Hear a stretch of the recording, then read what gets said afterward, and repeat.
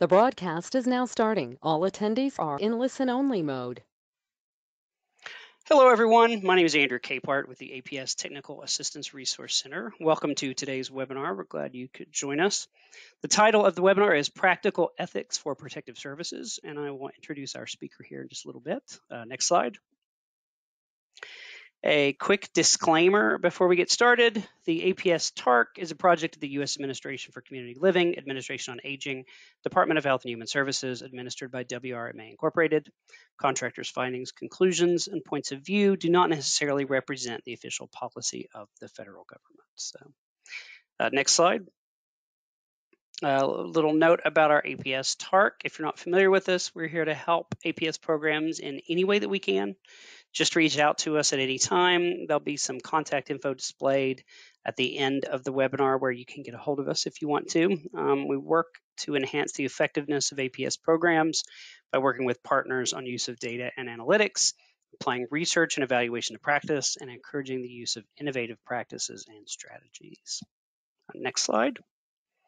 Please consider joining one of our peer-to-peer calls if you've never been on one before. We have 3 calls per month. There's one for investigators, there's one for supervisors, and then there's one for administrators. The schedule for these calls is on your screen, but you can also go to our website and look under peer support and check out the schedule there. You can reach out to us as well if you'd like to register for one of those, or there's info about how to register on the website. Next slide. And we also have a page on our site dedicated to COVID-19 and APS. There's a link at the top of the webpage in a red box when you get to our website. To get to the COVID-19 page, on this page you'll find resource information and a summary of state program responses to the pandemic. Next slide. A little bit of housekeeping before we get started. This session is being recorded and it will be posted to the web at a later date. We'll notify via email all of the people who've registered today when it is posted online and available to watch. If you have questions of our presenter, you can simply type them in the questions box at any time, but we'll pause to answer questions at the end of the webinar and we'll try to get to as many of the questions as we can. All participants are muted for this webinar and you must use your computer to access audio. There's no phone audio for this event. If you have any problems with the audio, we suggest exiting the webinar and then re-entering. That seems to clear things up quite a bit. Note that due to the large number of people currently working remotely in the US, webinar systems are occasionally experiencing problems here and there, so please be patient with us. If you have any issues, we'll try to resolve them quickly. And then finally, today's slides are available to download in the handout section of your GoToWebinar control panel. Next slide. So now we would like to launch a quick poll to get a feel for the professions of the folks in our audience, and I'm going to launch that right now. You can vote by clicking directly on your screen, and the question is, which of the following categories do you identify the most with? And your options are adult protective services professional, other social services professional, medical professional, legal professional, or other, if you don't feel like you fit into any of those categories. And again, you can vote by clicking directly on your screen. If you're in full screen mode, you might have to exit out of that for just a second to vote, and then you could go back into full screen mode. And the votes are rolling in. We'll leave it up just a few more seconds to give people a chance to vote. And again, you can vote by clicking directly on your screen to whatever corresponds most or what category you identify the most with. So I'm going to go ahead and close that poll out now and then share the results with everybody. It looks like 79% of you are APS professionals, 11% fall under other social service professional, 1% under medical, 2% under legal, and 6% under other. So thanks so much for taking that poll and giving us an idea of who's out there in the audience for us. So next slide. I will take just a moment to introduce today's speaker. Chris Dubel is the Assistant Director of Training at Temple University in Harrisburg. I have known Chris for many years. He is one of my favorite speakers, very dynamic, very engaging. He is a pro, and he just happens to also know APS stuff very well. So I think we're lucky to have him today, and now I'll turn things over to Chris. All right, perfect. You can hear me okay, correct, Andy? Yep, we sure can. Okay, fantastic. Good afternoon, everybody. Thanks for the opportunity to be here. I hope I can live up to what Andy said. I did ask him to make the introduction very brief because we don't have a whole lot of time to talk about one of my favorite topics. Andy said I only had 3 hours and we'd be done by 6 o'clock Eastern time. So I think we're all set. No, we're going to get this done by 4 o'clock. And I will tell you a little bit about myself as we go throughout this presentation. I do think it's important for you, though, to know, for those of you who have not heard me speak, the moment in my life that I realized that protective services and adult protective services is an incredibly unique profession. Some of you who have heard me speak before have heard this story, but it is that moment. It's kind of that light bulb moment in my life. And if you are in an allied discipline, you're included in this as well. Anytime that we are working with adults or older adults who are vulnerable to abuse, neglect, or theft, it's just, there's something that is different than anything else that I have experienced in my background of social work. I had been a hospital social worker for about 7, 8 years before coming to what's called the Institute on Protective Services here in Pennsylvania. The Institute is funded by our Department of Aging, and this was back in 2002 when we first got it started. And I was pretty convinced that I could do this job because adult protective services was just going to be hospital social work without the walls. One of the first cases that I went out on was in Philadelphia. Joe Snyder, who many of you know, who's done a lot of national work in protective services, invited me to spend some time with his investigators at the Philadelphia Corporation for Aging. So I was gung-ho. I'm a hospital social worker. I can do this. And I get out on one of the first cases. It's a beautiful June day. And the allegation is that an older woman is having somebody from the community come in and harass her. That's all we know. So the investigator and I go, and we're talking to her for a while. And all she will say is, my son has taken care of it. My son has taken care of it. I'm using all my best hospital social work skills. Still can't get anything other than my son has taken care of it. Pretty sure I ordered her a bedside commode that she really didn't need, but I was running out of options. About 20, 25 minutes into the interview, her son shows up. And her son sits right down next to me. And I know it's pretty hard to tell on a virtual platform, but underneath this shirt, there are like guns of steel going on underneath here. And this dude was a bodybuilder. He was jacked. And he sits down right next to me. But remember, I'm a hospital social worker, and APS is just going to be like hospital social work without the walls. So without any kind of fear or reservation, I turn to him and I say, hey, we've been talking to your mom here for a while about this person that's been coming in and harassing her. She says you've taken care of it. Can you tell me how you've taken care of it? He looked me right in the eyes and he said, I killed the guy last night. I literally started clicking my heels like I was in Wizard of Oz going, this isn't hospital social work anymore. By the time the investigator catches up to me in the car, I said, I have 2 questions for you. One, I said, can you take me back to where I'm staying? I really need to change. And number 2, what are you going to do with this case? He looks at me and says, I'm going to close it. The son has taken care of it. Back in 2002, and now for 18 and a half years, I have enjoyed and been engaged in protective services, being such a unique and special discipline. And again, those of you in allied disciplines, you join protective services in that commitment and that uniqueness in serving people who are vulnerable to abuse, neglect, and theft. But I've also come to the appreciation over those 18 and a half years, and what we're going to talk about today is that much of what we do is filled with ethical decisions. And I imagine that's why most of you are on here, from policy level decisions to supervision to direct practice, investigations, providing services. We ask of protective services and our allied disciplines to be constantly making ethical decisions. And I'm not sure we always put them in that framework. Unless we take ethics along for the journey of protective services, we run the risk of harming the very people we are entrusted to serve. That's what this presentation is all about. Normally, and Andy knows this, I have like 27 learning objectives. We're doing group exercise. We're building human pyramid. No, we're not building human pyramids, but we don't have enough time to have a good conversation and interaction. So I only have 2 learning objectives for today, or 2 things that I want to accomplish. One is by the end of this time that we have together, I want all of us thinking about all of the ways that ethics is part of what we do, all the ethical components to what we do in protective services.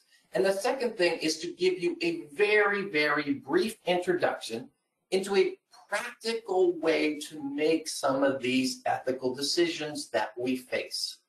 So 1, get us thinking about all the ways that ethics invades what we do. And number 2, offer you up a model that can help us make the decisions in a very practical and real-time way. Before we get there, we need to talk about just a couple of definitions, or a few definitions. The first is ethics. Ethics is, I like to describe it as that moment that we think, that moment that we go, the moment that we think about what is good, bad, right, and wrong. Now, if there's an ethicist in the room, they're going, well, Chris, you have to tell them that it's part of a legitimate ethical decision. Yeah, we'll get there. But for now, I want us thinking about ethics as all of those moments in our day-to-day work, whether you are a macro policy level person, whether you're in a home with a hoarding situation going on that smells quite right, or you're a supervisor trying to coach that investigator through a situation or through a difficult, challenging case. Ethics are those moments that we stop and we think about what's good, bad, right, or wrong. Morality falls into the category of what I like to consider our insta reactions. These are the things that oftentimes occur for us without much thought. Morality, when we talk about this in a full seminar, I always ask people where you get your morality from, and people say the same things all the time. Family, religion, culture, community, school. And what we know about morality is that it is ingrained in us very early and changes very little as we get older.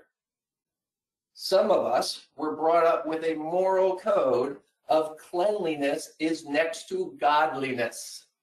You don't have to be in protective services more than 48 hours to know that that moral code is going to get assaulted quite frequently. The difference between morality and ethics is we may still hold that moral judgment, but ethics allows us to stop and think, and even at times defend somebody's right to live in a way that we would not want to live ourselves, or we don't support morally.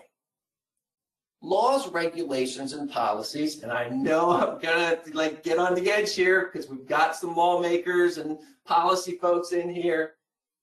These I also put in the insta reactions. I just want you to envision this person in your office, and you all have one of them. That person that goes, well, if it's not in the APS code book, we can't do it.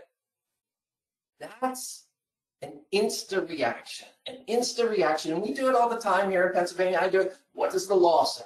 What do the regulations? What do the policies say? Let me point out the difference between ethics, laws, and regulations and policies. We hope that our laws, regulations, and policies are based upon an ethical construct. But when I taught in Temple's Masters of Social Work program for many years, I used to challenge the social workers to say, what is one thing that you could do today for the good of a client that would get you fired instantly? And then why aren't you doing it? Now, please do not go back to your office and go, oh, I went to an ethics seminar and they said I should do this regardless of what the policy. That's not what I'm saying. But we do need And if we had more time, this is a fun topic to explore. What are the laws, regulations, and policies that kind of make you think, that make you go, is this right? Is this good? As many of you are doing right now, you're going, oh yeah, that regulation I struggle with. What you're doing is ethical thinking. So laws, regulations, and policies, obviously we support and we follow, but they are not the same as ethics. They tend to be an instant reaction. One other area that I want to point out, or one other definition, is professional ethics. And what professional ethics attempt to do is to bridge the gap between people like me that like to think and talk and just talk it out and never really get to an end point, and those of us who also have these instant reactions. So professional ethics tries to make an ethical code practical for particular professions. I'm a social worker by background. I have the NASW. I know that there are medical professionals. If you're a psychologist, psychiatrist, if you're a physician, if you are an attorney, if you are a nurse, you all have a set of code of ethics. Adult Protective Services and NAPSA has a set of code of ethics. And the Administration for Community Living, which I'll touch on at the end, has called on all of us to have a very robust set of code of ethics. And what that will allow for us is we don't have to sit there and reinvent the wheel every time. We can go to that code of ethics and see if it applies to a particular circumstance or situation. Two more definitions that we want to hit. Ethical dilemmas. Ethical dilemmas are where we've reached essentially a fork in the road. If we go path A, we can't go path B. If we go path B, can't go path A. Compromise is over. All of our best kind of skills at negotiation are over. We now have to make a choice. And generally, by the very nature of it being a dilemma, neither path is foolproof. Neither path is ideal. Both generally have some positives to them and some negatives. But we need to decide. I am going to say something right now. I do not have any scientific evidence to back this up. I just have had the privilege, both here in Pennsylvania, of being around protective service folks for a long time, as well as chatting with a lot of your colleagues nationally. I believe that ethical dilemmas and facing ethical dilemmas are as much of a reason for burnout and PS staff being overstressed as caseloads, as salary, as all of those other things that we typically address when we deal with stress. It is that constant of having to make an either or decision. Let me give you an example.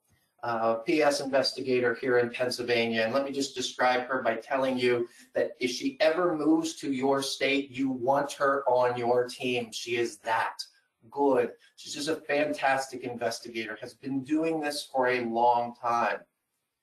She talked to me a while back, and she came to me pretty much in tears because she had a situation where it was an 80-year-old man who, and I always, in other contexts of training, I always say, I wish capacity was like the turkey at Thanksgiving, where there's the little button and it pops up when it's done.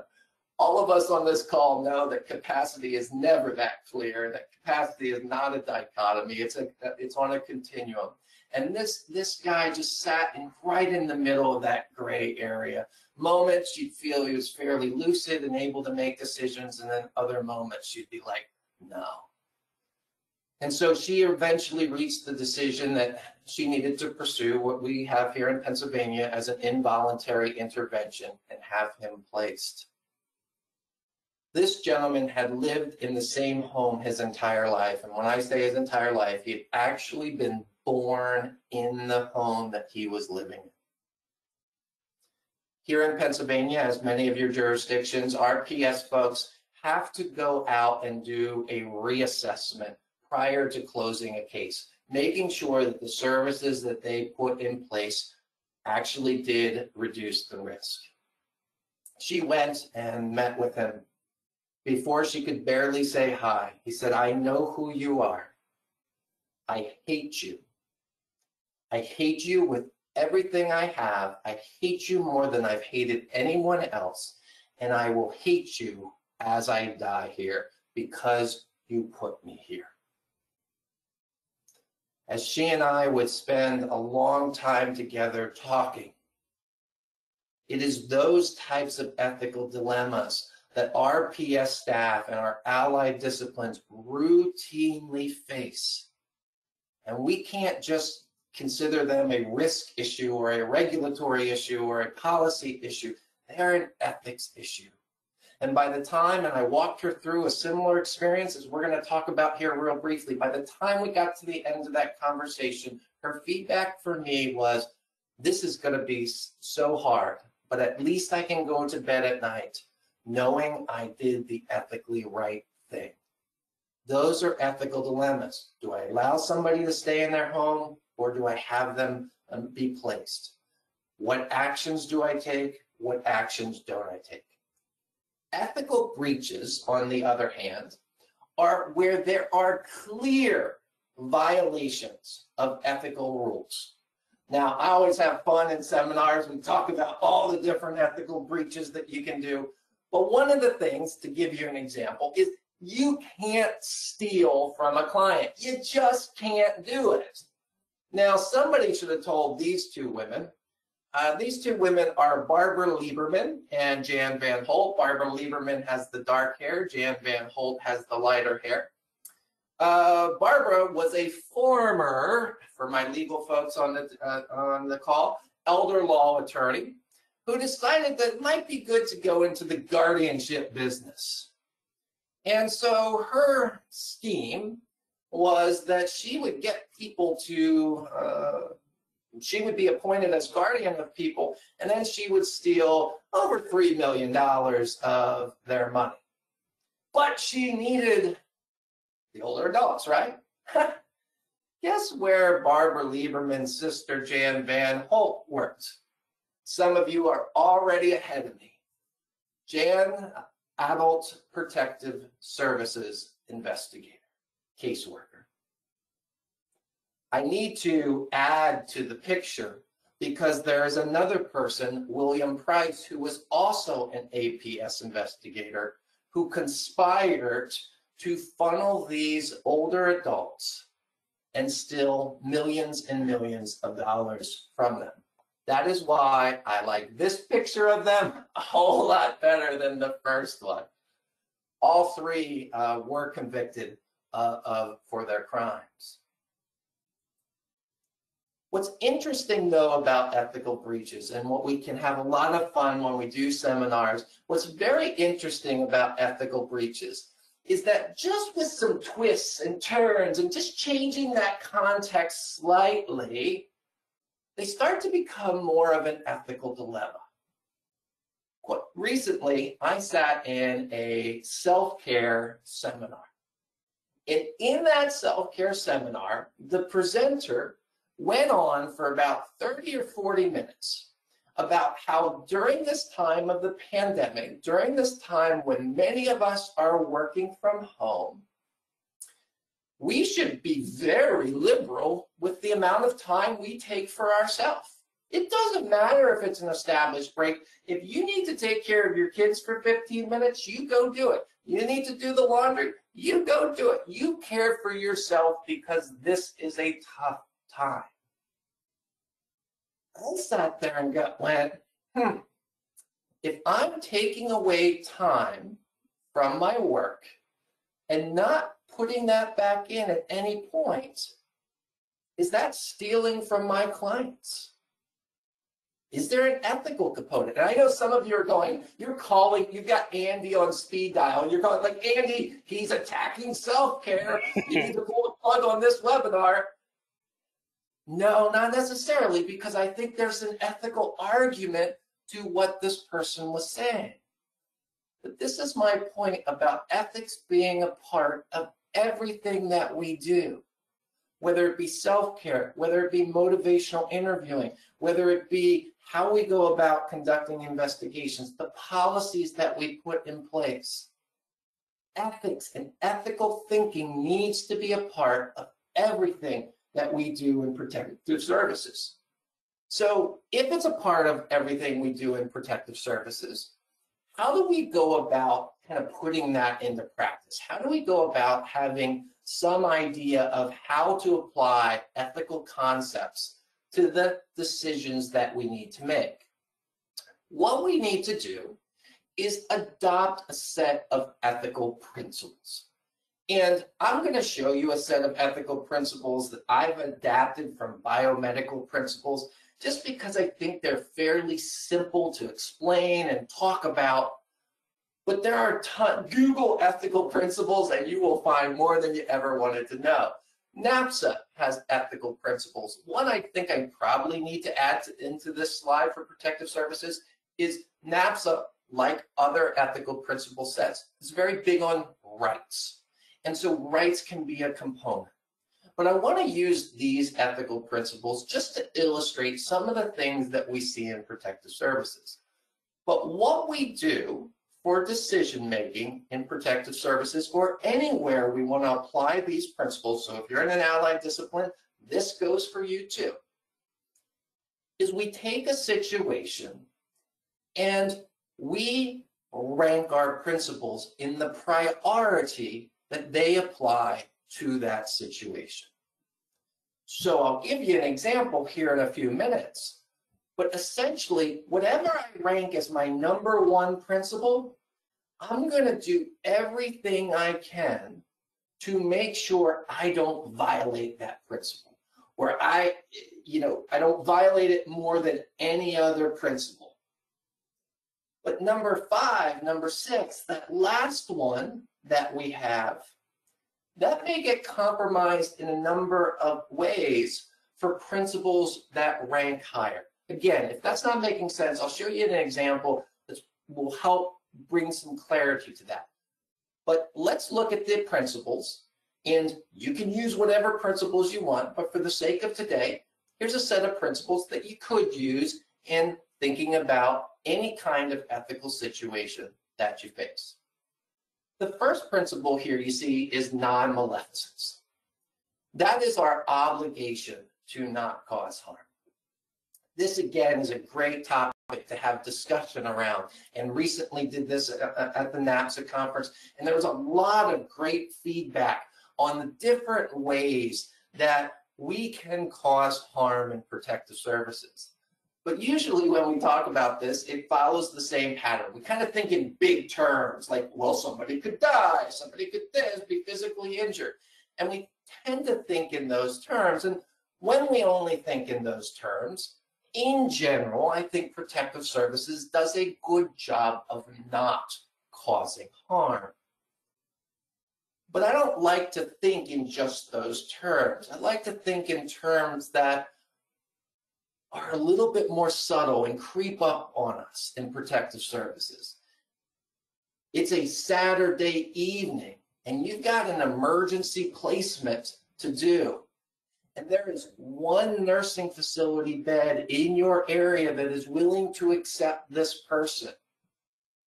And you know a lot about that facility because you've done 3 investigations there in the last month. And your assessment is it's not terrible. It's not awful, but it's certainly not where you're going to put your family or your loved one. We risk harming someone by sending. Now, some of you are going to go, well, was that better that they're on the street? That's what we've got to consider in every particular situation. Here's one, and I know we've got some Pennsylvania colleagues here. Here in Pennsylvania, like I think every jurisdiction that I've encountered, and older adults here in Pennsylvania, and oftentimes adults with disabilities, can refuse to participate in an investigation, but they can't refuse an investigation. So if we get a report of need, we decide that it needs an investigation, that older adult can say, get lost, Well, our protective service folks still have an obligation to go out and do collateral interviews. And we've scripted them as to confidentiality and how to maintain that. But I shouldn't reveal my age, I guess, on a webinar with however many people, but I am 48 and a half. That means here in the state of Pennsylvania, I am only 11 and a half years from being 60. And I can't say this too loudly because I live in a townhouse community and I don't know what bleeds through the walls, but I don't like my neighbors very much. And if I'm 60, and you come because you got a report on me, and I say, get lost, and you go right over to my neighbors and start asking questions, even if you maintain my confidentiality, I'm going to be upset. I'm going to be embarrassed. Obligation to not cause harm.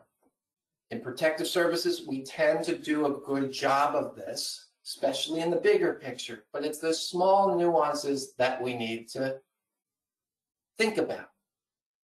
Now, beneficence is our obligation to do good and remove harm. That is our justification for talking to collaterals, right? Our justification, our ethical decision, and our ethical justification for talking to those collaterals, why I can support teaching here in Pennsylvania that you need to talk to collaterals, even if the older adult says get lost, is because of beneficence. Because as a society here in Pennsylvania and across the country, we've said that protective services not only doesn't cause harm, but is there to do good and remove harm. Back to my point about stress for protective services, I will tell you, if you travel through Pennsylvania and you talk to some of your PS colleagues here, they will tell you it can be very hard and it can give them some ethical pause when they have somebody that is clearly cognitively capacitated telling them they don't want them to talk to anybody else. They feel that intrusion. But beneficence is our obligation to do good and remove harm. That's why we justify a thorough investigation, despite what the older adult might want. Beneficence is at the heart of every root cause analysis I've been involved in. It's always about asking what else could have been done? What else could we do? We did this, this, and this, but could have we done more? Autonomy is another interesting concept for protective services and the allied disciplines that work with us.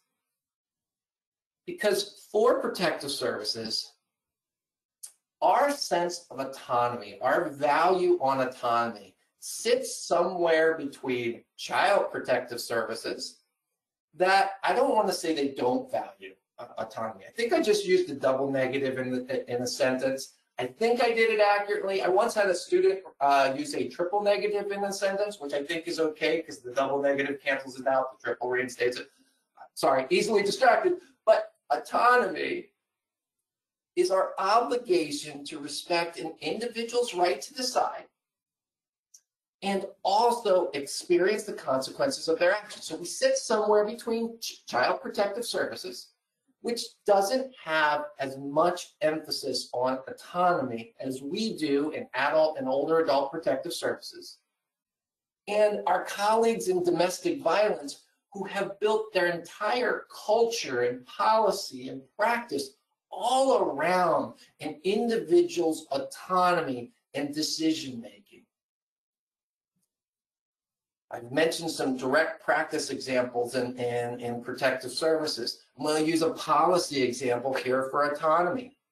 Every time we expand mandatory reporting in our states, we violate to some extent the principle of autonomy.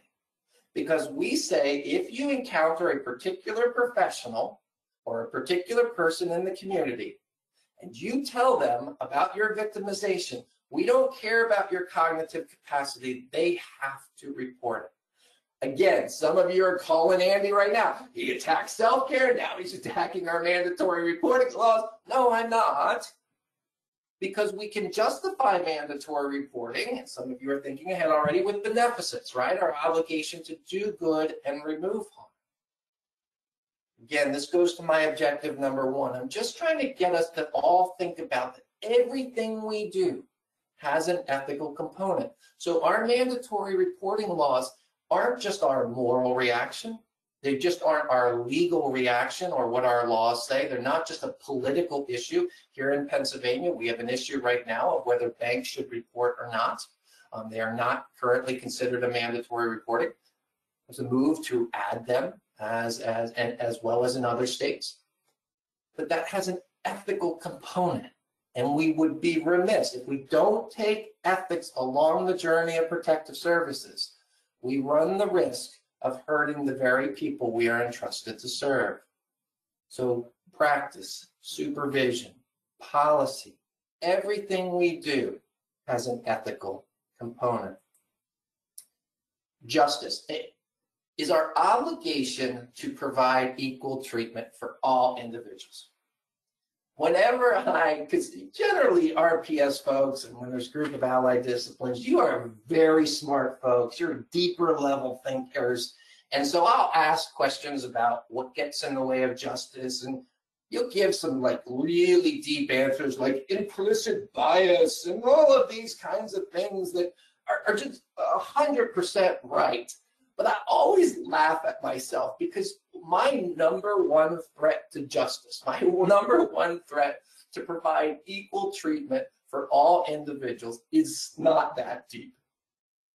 It's that I like some clients more than others. Some clients drive me crazy. There are others I like. You made me cookies on the last investigation I was out there. I don't know if it was ethical that I ate the cookies, but those were really good cookies. So I'm hoping to spend some more time with you. I'm hoping to give you that extra 10 minutes to see if you'll offer me some milk with the cookies. You, on the other hand, for the last 4 times that I've been out there, have resisted everything, and you've told me where to stick my protective services, and it wasn't very nice. And so I'm not going to give you that 10 minutes. I'm going to give Cookie Person that 10 minutes. I'm not saying I consciously think about that, but it is a threat of justice. And all of us, when we are honest with ourselves, we connect better with some people professionally than others. Implicit bias, all of those types of things affect our justice. Certain regulations and policies affect treating everybody equitable. But sometimes it comes down to the very practical of how we relate to people. Andy, I'm going to ask if you would put up the poll. I'm going to continue to talk and go over fidelity, but this poll is very simple. I'm just asking if you are a truthful person. Are you a truthful person? So go ahead and answer. I'm going to talk about fidelity for a second so we don't have that awkward pause. But go ahead and answer, are you a truthful person? We'll come back to that in a second with veracity. Fidelity is our obligation to serve the well-being of and best interests of a person without divided loyalties. I've given you direct practice examples, I've given you policy examples. Now I'm going to target the supervisors in the room, and I'm going to give you some cover at work. Unnecessary meetings for our supervisors are unethical. Unnecessary meetings for supervisors are unethical because supervisors they're not clients, but supervisors need to have a loyalty to their staff. And I've been in too many human service agencies and even protective service agencies where we are running our supervisors thin and not giving them the adequate time. And I'd love to know, we should have probably had a poll on this, Andy, for just a yes, no of have you ever been in an unnecessary meeting that could have been handled with a 3-bullet email? I'm going to guarantee 100% people raise their hand and say I think yes. you're right. Yeah. And so it's that obligation to serve well-being and best interest without divided loyalties. On the direct practice level, sometimes it's just documentation that divides our loyalty, right? I've heard PS investigators say this, and I understand where they're coming from. They'll say something like, I almost didn't want them to continue because I just kept thinking about all the documentation I was going to have to do. Thinking through which services that you give somebody based upon the level of requirements and documentation necessary to get those services. Andy, can you share the results of our truthfulness poll? And Andy, could you read those to me? Because I'm not sure where to see them. Certainly, yes. No. So it looks like, are you a truthful person? 62% said yes. Okay. 1% said no. Okay. 29% said sometimes. Okay. And 8% said Yeah. Okay. dot. Well, 62% of you then are liars. You're liars. You're not lying. I asked you, though, a very specific question. I did not ask you if you were honest. I asked you if you were truthful. The reason for that is from an ethical principle standpoint. Veracity is our obligation to share everything we think, we feel, and we believe about a situation. So that person that drives me crazy that I don't like, I'm supposed to tell them that. And again, some of you are thinking ahead, you're going, well, we don't do that because the truth hurts. You are exactly right, because telling the truth can violate non-maleficence in certain situations. But it is that obligation to share. And what's also interesting is we as professionals tend to expect more truthfulness, veracity from other professionals and clients than we tend to give out ourselves. So veracity, and I didn't mean to offend all 61% of you. I know that you're all honest people. But are you truthful? And again, we're going to rank these principles based upon the circumstance of how truthful, how much do we share with a person. If we believe somebody needs to go to a nursing facility for the rest of their life, and that's what we think, do we tell them that, or do we tell them we're going to get them there for some short-term rehab and see what happens? Veracity says we paint the entire picture.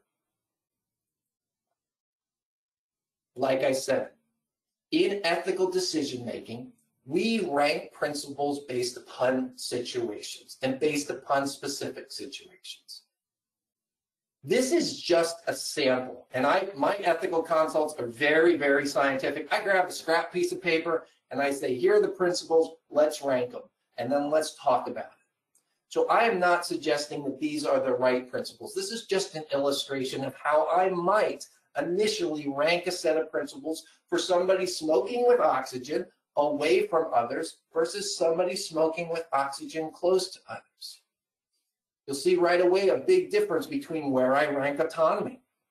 Autonomy, smoking with oxygen away from others, it's pretty high. And my obligation to do good and actually remove harm starts to shrink. Doesn't mean it's not important, but it means that I'm not going to violate, or I'm going to try not to violate autonomy in the name of beneficence, because I prioritize autonomy higher. You'll also see fidelity. Fidelity is very low for smoking with oxygen close to others because it is not just about my loyalty to that one individual. Justice creeps up because I'm looking at providing kind of equal treatment, equal concept. So if they live in a duplex or a senior high-rise, we've had one of those situations here in Pennsylvania, they live in a senior high-rise, I'm not just thinking about the individual that I'm face-to-face with. I'm thinking about the broader scope.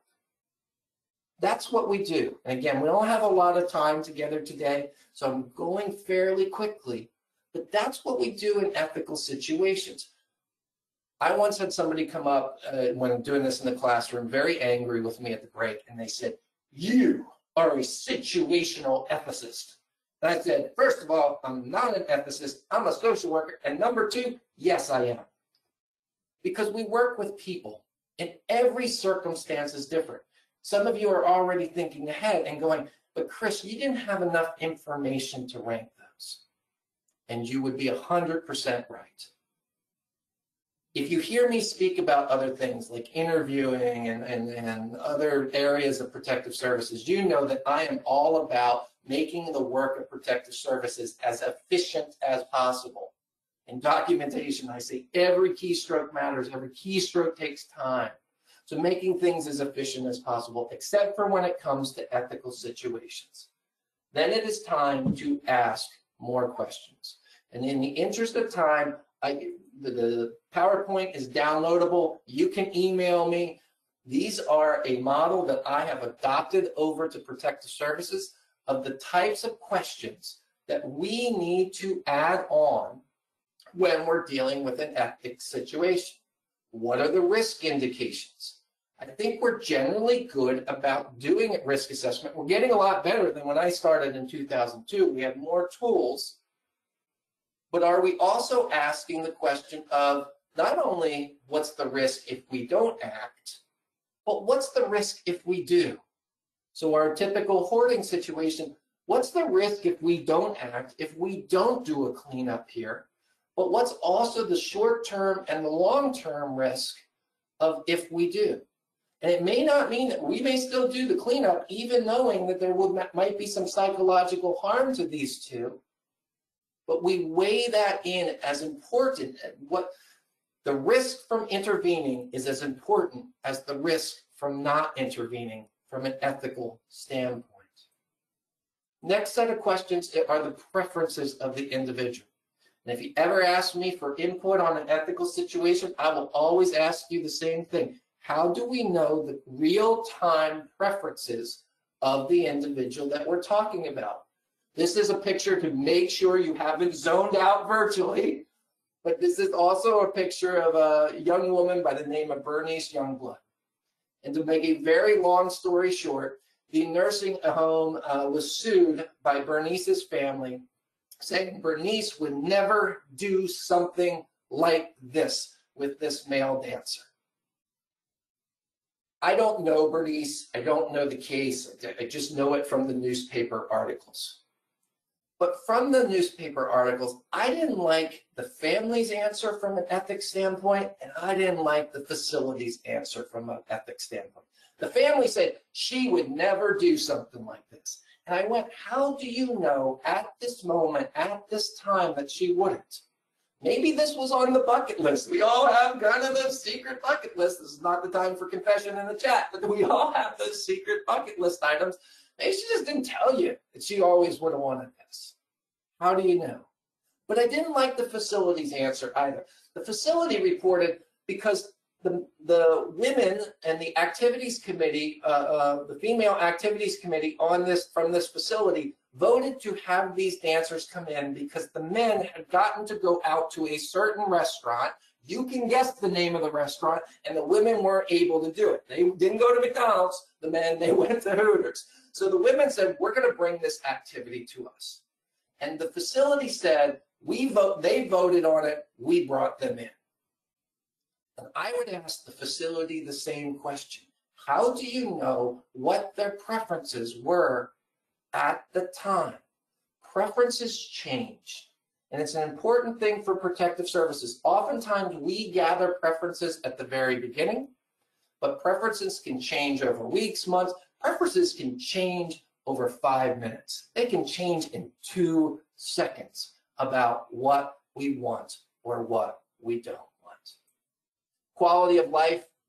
Quality of life is a question that I would love to have added to every assessment. Now, I'm not suggesting that you do that because our initial assessments are oftentimes long enough already. But how do you define your own quality of life? I love these two pictures. The first picture is, it's not pro-smoking, it's not anti-smoking, but if you live to 100 to be able to light your cigarette off your birthday candles, God bless you. Unless you want smoking cessation, I'm probably not even offering. But on the other one, and if you know me, I am a big supporter of everyday lives. I'm a big supporter of adults with disabilities and intellectual disabilities being able to experience love, romance, intimacy to their level of capacity. But this is a dating site that caters, and everybody on this call knows that this is also a blue light special for scams and romance scams. But many of you have interviewed an adult with a disability or an older adult who is being scammed, and they will say this. They will go, yeah, they asked me for a lot of money, and I think it's a little shady, but you know what? They call every day. They're my friend. Quality of life. I'm not saying we don't intervene. I'm not saying we don't substantiate the case of financial exploitation, but I am saying that at times people are willing to put up with a lot for their perceived quality of life. Contextual factors, and I will go no further. We'll wrap up here in a couple minutes. I will go no further than this damn pandemic. Hopefully by 350, I'm able, and I know you well enough to say this damn pandemic, because it is. And it ain't over. And there have been lots of ethical decisions. Some of you in your states have said, we are ethically going to put the lives of older adults over the safety of our workers by sending people still out into the field. Other states have said exactly the opposite. They said, we are going to value the safety and the welfare of our staff over being able to do thorough investigations for older adults. And I know some of you are about ready to call Andy again and say he's attacking our COVID precautions. If Andy hasn't aborted this presentation yet, if he hasn't put the off button on the webinar, he's not going to. What I'm suggesting again, for probably the 20th time, is that these decisions are not just policy, they're not just safety, they're not just regulatory, they are ethical decisions, and we need to think through the ethical components. And we're not done yet, and some of you have already been doing this, and I'm going to drop one and then move on. But are we going to require our PS investigators to get a vaccine? Is that going to be a requirement of doing the job? Not only is the pandemic not over yet, and we have decisions about what to do, we are also going to have long-term decisions about health and welfare of both older adults and our staff, and they need to be thought of as ethical things. All that to say, and then I'll open it up here in the last few minutes for questions. Ethical decisions are not easy. We took a journey. We started with talking about the uniqueness of protective services and allied disciplines. We then went and talked about some of the basic definitions and the importance of principles and how we would begin applying them to certain situations and prioritizing some over others, whether it be in practice, policy, or supervision. And finally, we talked about questions that you need to ask, whether it be an ethical dilemma with a client or even just an issue with, do I accept a gift or not? And I know some of you are like, it's not it, we can't accept gifts. That's your policy, that's your immediate reaction. But sometimes not accepting a gift violates the principle of non-maleficence. And doing, because we insult people, we offend people by not accepting them. So these types of ideas, these questions, and this ranking of principles can fall into every level of decision that we make. But the last thing I want to leave you with, and I could have started here and let you all go, because if you remember nothing else of what I say, I want you to remember this, that the most dangerous and deadly ethical decisions are made alone. Ethics by its very nature takes conversation, it takes dialogue, it takes supervision, it takes two or more people thinking through from an ethical framework.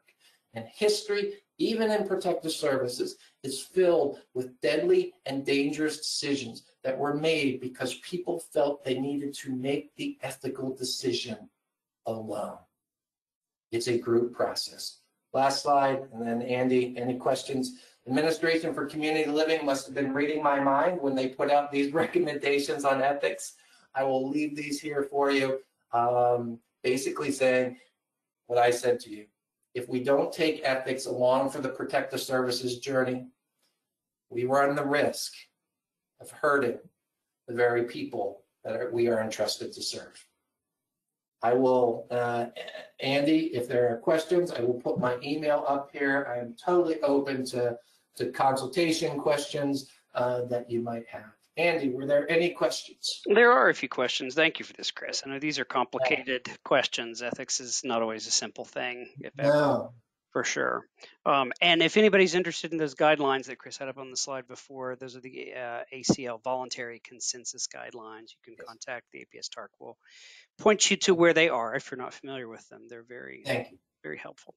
So I will just start with one question, and this is a tricky one. So I'm going to throw a curveball at you. This was a rather long question, so I'm going to shorten it a bit. How do you balance undue influence and self-interest by other parties? The elder can lose their home, be displaced to facilities. The majority of elders want to stay in their home. And if you're familiar with undue influence, it's a tricky situation. Yeah. And probably the trickiest part about undue influence is when somebody has been effective at undue influence, it's really hard to diagnose because they've been so effective at it. So that person's decision almost becomes the other person's decision. It's tough to kind of parse that out. I think it's, and I don't know if this is the exact answer to your question or to the question, but, and if we had more time, it is an area that we dive into a lot with ethics. So you cannot have autonomy without informed consent. You cannot have informed consent when there is undue influence. And that undue influence can come from a variety of sources. That undue influence can obviously come from family, it can come from perpetrators, that's kind of where we all, but it can also come from doctors, physicians, and there are physicians on the call. I'm not blasting you, but in my days of hospital social work, I could spend hours trying to talk somebody into going to a nursing home and get nowhere. You'd walk in and you'd say, hey, you need to go to a nursing home for some rehab. They're ready to go instantly. And I'd always be like, you have that conversation first now. I'm not sure that that's pure and bad undue influence, but there's undue influence in the fact that you're a physician. Protective services, we can unduly, is that right word, influence people as well. Anytime that there is a power differential in the sources that are coming into a person's life, we have to address the undue influence. It's a very short answer, other than to say it is critically important. It is something that we tease out because, again, you can't have autonomy without informed consent, and you can't have informed, and don't think of just a piece of paper. Think of informed consent as the ability to make decisions based upon information. So you can't have autonomy without informed consent. You can't have informed consent when there's undue influence. Another good question and another tricky one. What role does what role does It's 6 o'clock, right? what role does cognitive capacity and right to self-determination play in the involuntary services scenario? Yeah. So again, oh man, you're right. That is a tricky question. So just trying to think of the best way to try to get at where I think you're going at. So cognitive capacity is always critical. And everything we do in protective services is also critical in ethics. We need to know that again, to have autonomy, you need to have informed consent. To having an informed consent, you need capacity. But as I suggested, we also know in this group that capacity is not on a dichotomy. Capacity is on a continuum. So I can speak to somebody at 10 a.m. and they're going to have a certain level of ethical rights from their capacity at 10 a.m. that they're no longer going to have at 3 o'clock in the afternoon. And from an ethics standpoint, not necessarily from a legal standpoint, so I don't want to get anybody in trouble with the law, but just because somebody is appointed a guardian or legal decision maker doesn't take away their right to make the decisions that they're capacitated to make. I fought with a nursing home once that refused to give the older adult vanilla ice cream and would only serve them chocolate because the guardian said they like chocolate, despite tons of evidence that the older adult wanted vanilla. There were no allergies or anything like that.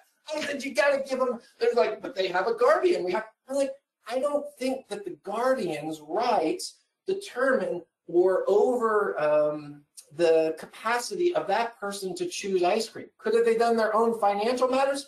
No, we're not going to do it. So capacity is a very fluid concept, both legally, obviously, both medically, but also ethically. Ethics do revolve on involuntary interventions, especially if somebody is not capacitated. But we don't, from an ethics standpoint, look at an either or scenario. We look at a level of capacity to make certain determinations and assessments. And if your state is anywhere like Pennsylvania, so much of our involuntary interventions are judge dependent here in Pennsylvania, local judge dependent. So from a legal standpoint, there are certain areas of Pennsylvania where I can get anybody an involuntary intervention. There are others where you can be running naked through town and you're not getting an involuntary intervention. From an ethics standpoint, we discussed that capacity and the fluidity of the capacity. Hopefully that gets at your question a bit. Andy, is there time for one more? I think let's do one more, and this is a tricky one too. This person mentioned your story earlier about the son who said he killed the person who was threatening, and did you report this to the police? And this gets to the question of what do you do when you have to make a report to the police and the client doesn't want you to? Yeah, so again, I'd refer you back to your regulations and laws. In my story, my initial introduction to protective services, the police were already involved. We found that out pretty early. Sun said they had already, and did not press charges to my knowledge, or at least at the time that I stopped having knowledge of the case. Here in Pennsylvania, we struggle with that a lot because we are in our Institute on Protective Services through our Department of Aging is very much about prosecution and getting cases prosecuted. In our law and in our statute, it requires voluntary consent of the older adult to make that referral. Again, it's from an ethics standpoint, and I'm not going to weigh in specifically on whether we should or not. My dog's barking, which you probably can hear, means they know it's 4 o'clock, is that it's going to be an autonomy question versus a beneficence question. And it gets even more complicated in protective services, especially when it comes to financial exploitation, because do we view it as a crime against the individual, or do we view it as a crime against the community? If somebody is being exploited and taking away their assets to afford care. So there's a lot of moving parts in there, but the bottom line to make that determination is, where are we going to put in a particular circumstance our need to do good and remove harm versus their autonomy, not just to make their own decisions, but to experience the consequences of their own actions. What else? Or I guess we're up on time, right? Yeah, I think we'll probably have to wrap it up there. Chris, if you don't mind to go to the very last slide real quick. And there was quite a few comments. Chris, this was a very helpful webinar. People really enjoyed it. So I want to make sure that you're aware of that. The right one? Yep, that's the right one. So if anybody wants to reach out to us, here is how you do that. You have an email address and the web address. You can download the slides as a handout right now, and this information is on there. I just wanted to thank Chris for this very thought-provoking, very interesting webinar. It's tricky. Ethics is tricky in all fields, but in protective services, there's a whole load of issues that we don't always think about that come into play with it. So thank you so much for this, Chris. Yeah, and I just want to thank you. If you haven't picked up on it, I have a passion for protective services. So thank you for joining. Thank you for having this conversation with me. And I would love to continue this dialogue at any time with any of you. So thank you. Thanks so much, everyone. Thanks for attending today. We hope you enjoyed it. Make sure you fill out your evaluation. It'll come in an email tomorrow, but it should also pop up on your screen as soon as we hit end. So have a great afternoon, everyone. Take care.